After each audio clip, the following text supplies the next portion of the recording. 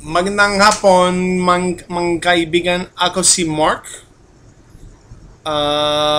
Kamusta ka na? Mabuti? Fantastico. Anyways, that was my cheap invitation of a Filipino introduction. And I just said in Tagalog, good afternoon, how is everybody? More or less. Anyways, it is Monday, August 5th. 2013 at 5:07 in the PM. Had a really terrific day today. We actually went to Hoboken, and as you can see, my son Mark Brandon was very happy about that, and my wife Lynn was very happy about that too. We had a great time. We hung out by the boardwalk, which is over on Frank Sinatra Way or Frank Sinatra Drive. Somewhere Frank Sinatra. It's Frank Sinatra, of course. It's from Hoboken. We had a great time, and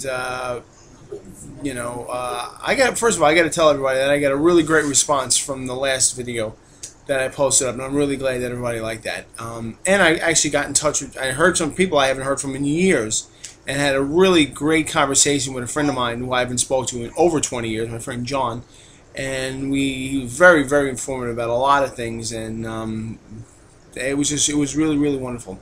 So, and I'm sure, John, if you see this, thank you very much. Thumbs up there.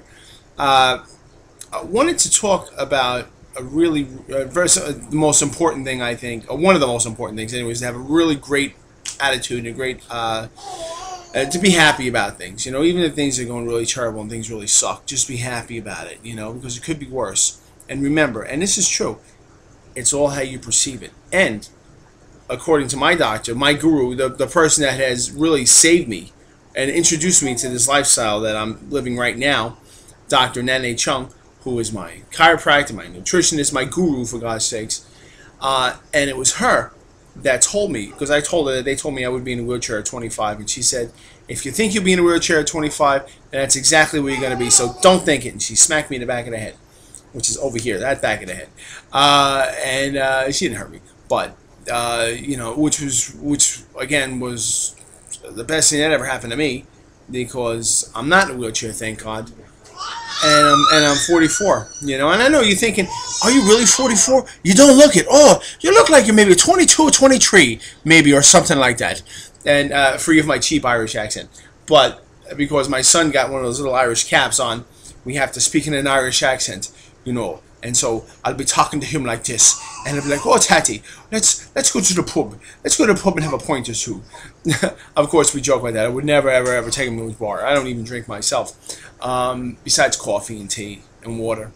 Once in a while a Snapple, but that's once in a great blue moon. I don't even think I had a Snapple at all this year, so because Snapple's sugar, and I try to avoid sugar. I know it's really hard to avoid sugar because there's sugar in everything. But I do the best I can, that's a whole other story. There was just a lot of great, wonderful things, and that I've learned. But anyways, I'll give you more information about that next time we speak, because like I said, we just got back from our whirlwind, exciting adventure day here in Hoboken. So we're back home. So maraming salamat. Maraming salamat po, mga kaibigan. And sige, have a great evening, and I'll talk to you later.